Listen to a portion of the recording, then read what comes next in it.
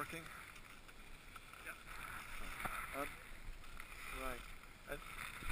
I don't think either of you have done much sport like skiing in the past, so you're a bit stiff and um, you're fighting it a little bit, which is very normal when you're not used to something. You tend to use too many muscles, right? So it's going to take a little bit of time to overcome that, being realistic about it. However, that doesn't, as I said, as you get better, you actually learn faster. So you can only learn at a certain rate at the moment, right? So we'll have to keep that in mind. But you'll get there, so don't worry about that. But at the moment, the learning, I wouldn't expect it to be very rapid, right? But as long as we keep it moving, that's the main thing, right? Okay. Now, you've practiced this morning what we were doing yesterday. Okay. I want just a little bit of revision and see how you're doing with it. So, what did you particularly practice this morning? I tried to practice less twisting. Yeah, but let's do it in a positive way. Instead of what you're trying to take away, what were you trying to add? Dynamics. You were working on the dynamics. Okay, let me see down here. Let me see you ski down to just the ridge there where this person's heading towards. You ski down there, 20 turns, showing me the dynamics, okay? And then just wait for me down there.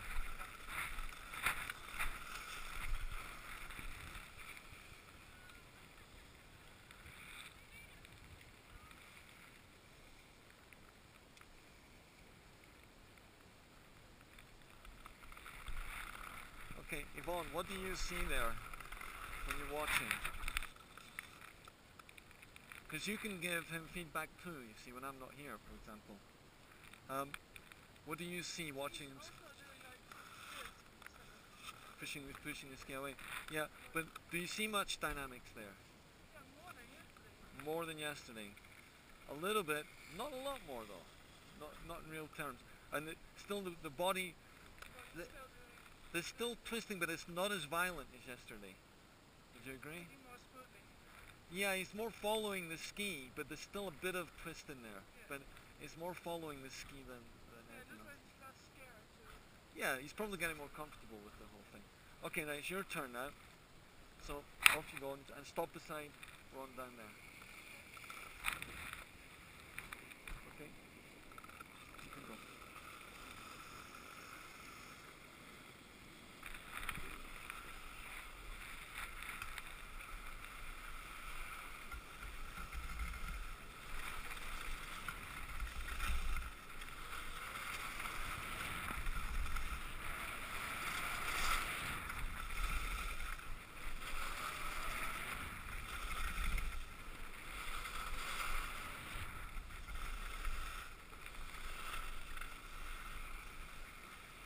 Okay.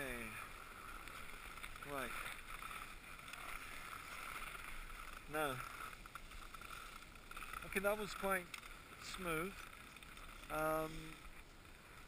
You're moving more comfortably than yesterday. Conditions are better. Still the same things present though. So, and I think you could feel that there. Your rotation, we were discussing it at the top, because I would like to try to encourage each of you to be able to give feedback in a constructive way, right? So, what did you think of Yvonne's skiing coming down there? I thought it was pretty smooth. Yeah, it was. I thought that's the way I would describe it.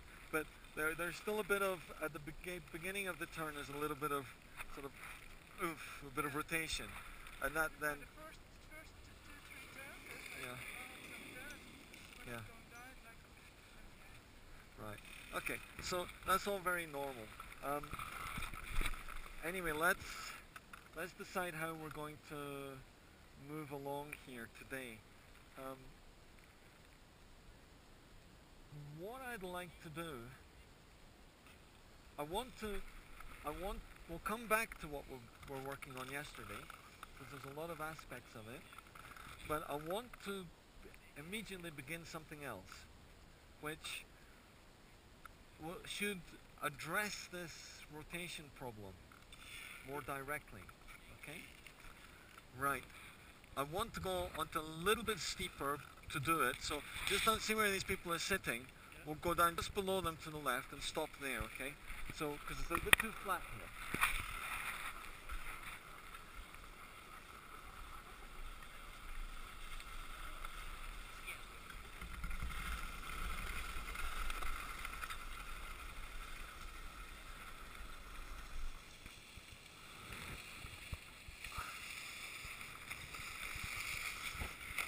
Okay.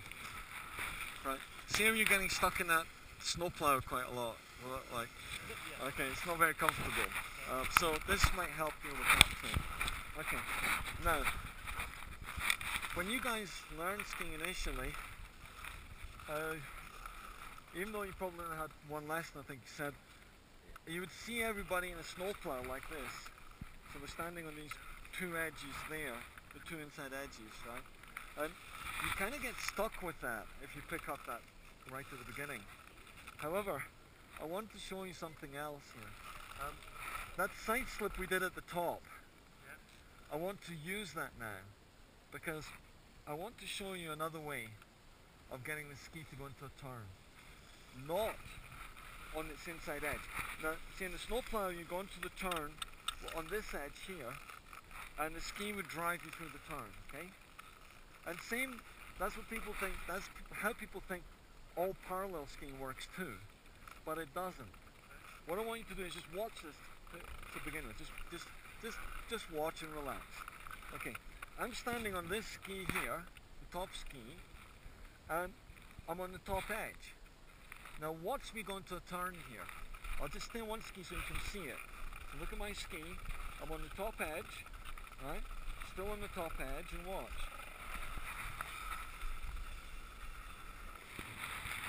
Right? The ski went into a very smooth, controlled turn. Right? Now, this is something that we can try at this stage. It may or may not work for you. It might be too difficult. But I have other ways we can tackle this if you find it too difficult. Okay? But we'll try it first of all. Now, what I was doing there was I was first of all going sideways on the top ski, like this. And then what I did was using my adductor muscle here, my leg, I pulled the front of the ski down. And I keep pulling inwards, like that.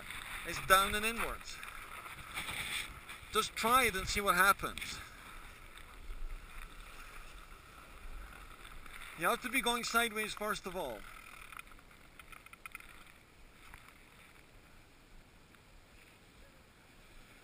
Keep pulling inwards.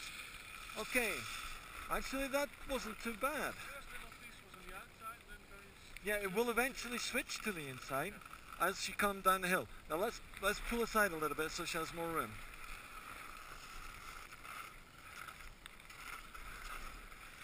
This shouldn't be too difficult for Yvonne.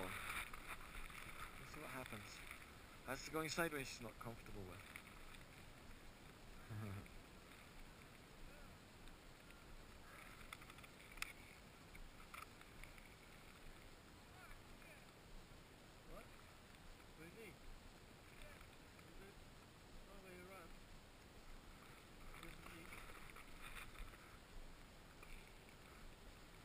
You can keep both feet on the ground